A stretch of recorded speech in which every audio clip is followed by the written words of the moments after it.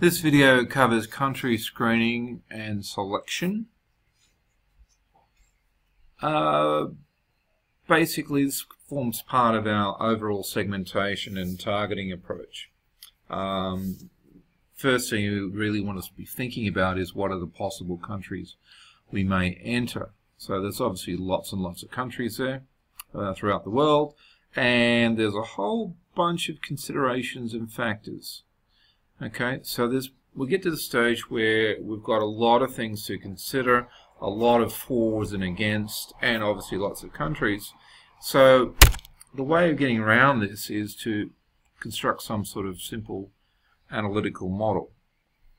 Okay, so we're going to use what's called a scoring model. Scoring models are used in a whole array of assessment factors, not just in marketing. Basically, they have two components. One is we list all the factors, we assign a score for importance, and we assign a score for, in our case, each country we are considering. And we're able to construct an overall score. So the easiest thing would be to have a look. This is a very simple approach. I've only got 5 factors here. The first column here is the importance, so some sort of weighting.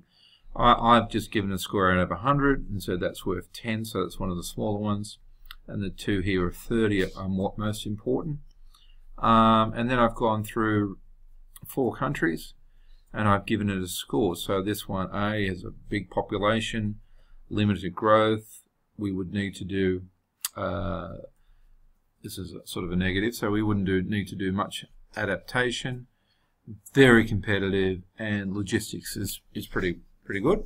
So what happens is we multiply those two. So 10 times 90 will give us 900, 10 times 10, another 100. And we just add them up, and as we go through we do the same thing. So you can see this country here is a small population but big growth, etc. And what we end up with is a whole series of scores and rankings. Obviously the highest score would be the most attractive, but typically we would have a cutoff score based on our experience and our history. Typically we have the same model being used over and over and over, so it used as a benchmark. So if our cutoff score was, say, 5,000, only this one would be considered. If it was 6,000, none of them would be considered. If it was 4,000, then all of them would be considered. So depending on our benchmark. And when we've got 2 very similar scores, and these 2 here, we would then say, oh gee, where are they getting the points from? Okay, what's different about them? So you can see here, this market is growing a lot more, so gee, that's got growth potential. This one doesn't score as well, so we need more adaptation. But it's got less competition. So it gives us an assessment of the various factors as well. I've just whacked them here into graphs, and as you can see, that's the importance score, and we can just compare the countries, big population, little population, etc. Lots of competition, little competition, etc. And then we can just go from there. So basically what happens is we've got whoever we want to look at. We use the scoring model. We go, gee, they look attractive. Okay, they've passed the benchmark.